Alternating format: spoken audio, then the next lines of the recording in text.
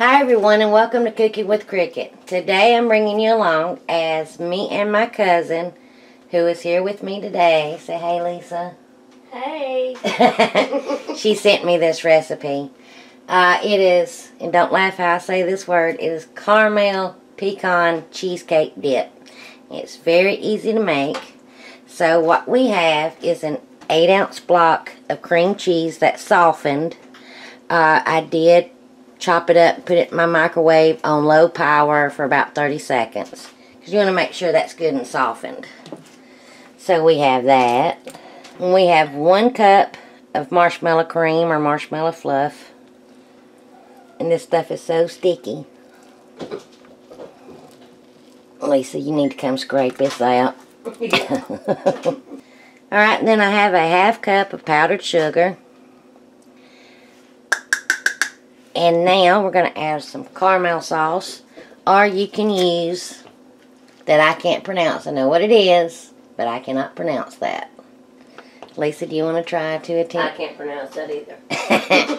So, 2 tablespoons or more. And I'm probably going to add just a little bit more. And now with our handheld mixer, we're going to blend this all together really well and scrape in the bowl a couple of times. And I'll bring you back. And that's my husband texting me wanting a baby goat. So, I'll bring you back. Alright, now I have everything blended. So I'm going to get my serving bowl and we're going to top it with some more caramel and chopped pecans. And I will bring you back.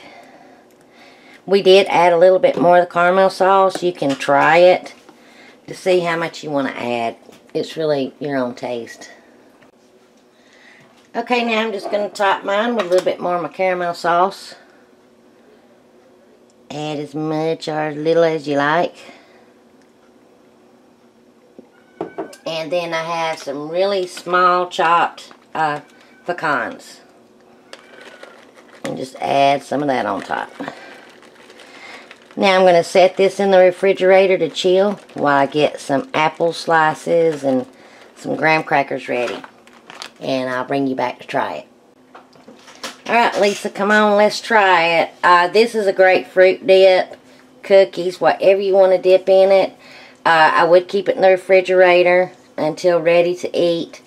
And when you get done, keep it in the refrigerator.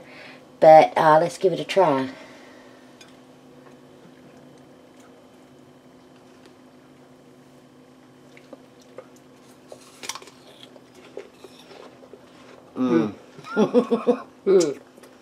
It's good.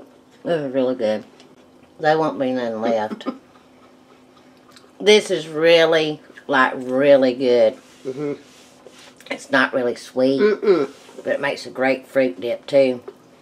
I'm going to try a bite with the graham cracker. Until we haven't had lunch yet.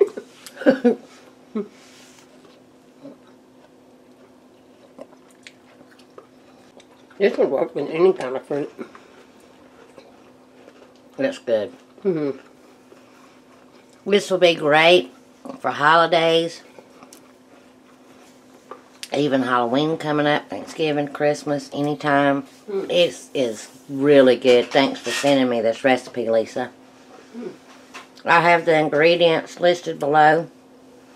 And like I say, it's really easy to make, really easy to throw together. So anyway, thanks for watching. Thanks again, Lisa. So if you like this video, please give me a thumbs up. Comment, because we love hearing from you. And until my next video, I hope you enjoy. Bye, y'all. We're going to have to make some more of this. It's really good. I know it's excellent, ain't it? Yes. Thanks for sending it to me. You're welcome.